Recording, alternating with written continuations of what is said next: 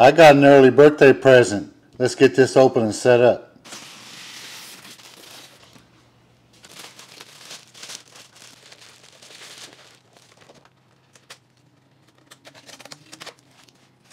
There we go, all set up. So one cool thing is this comes off for easy cleaning. There's your options: a slush, a spiked slush, which is what we'll be using it for primarily, a frappe, milkshakes, or frozen juice. Actually recorded this combo last night, but we're gonna do white cran strawberry with some Crown Royal Blackberry. Get that turned on, hit spiked slush,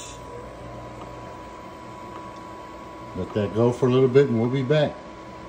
Took about 25 minutes to get done. That's what we're looking like. There she goes. I don't know if I had it at too high of a setting.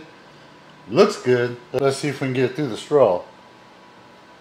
No, that's perfect. Oh, that's good.